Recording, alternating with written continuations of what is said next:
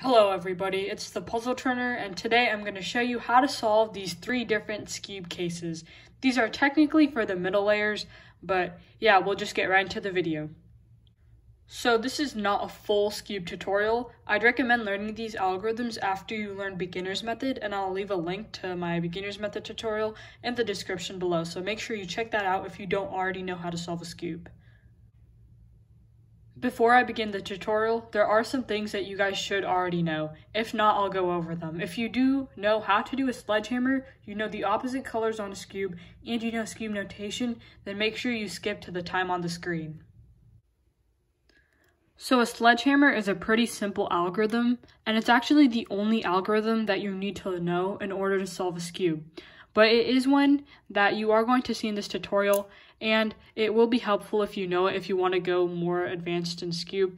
So to finger trick it, hold it just like this, and then bring this side down, push that with your fingers, bring this side up with your thumb, and then pull it back. And that is a sledgehammer. This is a hedge slammer. It's the opposite of that. So I'm just going to do an opposite of a sledgehammer. But again, this is a sledgehammer, which you are going to see in this tutorial, and you will not see a hedge slammer. So the color scheme on a Skewb is same as one on a 3x3.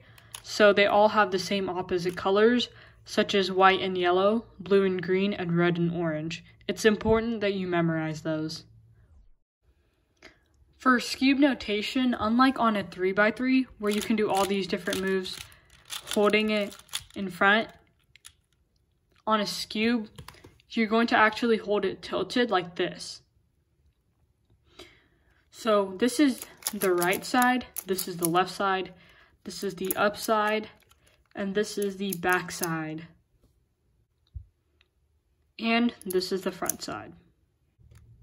I guess you could say these are like the middle layer algorithms, since they only really involve the centers.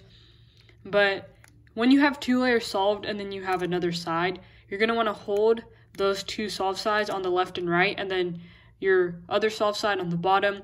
And then the side in front should have 2 opposite colors. So like green and orange aren't opposite, but for me, blue and green are.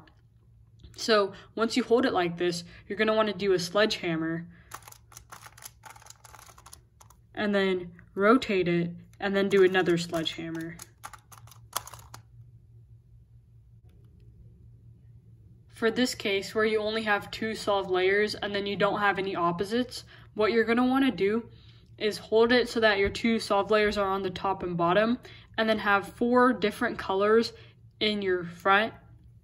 So like if I held it like this, these 2 are like the same colors, but these 2 aren't. So like these corners and then that center, those aren't the same colors. So then I'm going to perform this algorithm: R, L prime, U prime, L, U, L, R, L prime, R. In this last case, we have 2 solved layers and then opposite centers all around. So what you're going to want to do is hold it to where on a Skewb where you have 1 corner in front, and then the one that's on the front left is a solved layer. Then you're going to want to perform this algorithm: R, U, R, U prime, R prime, U prime, and then rotate the cube, and then do a sledgehammer.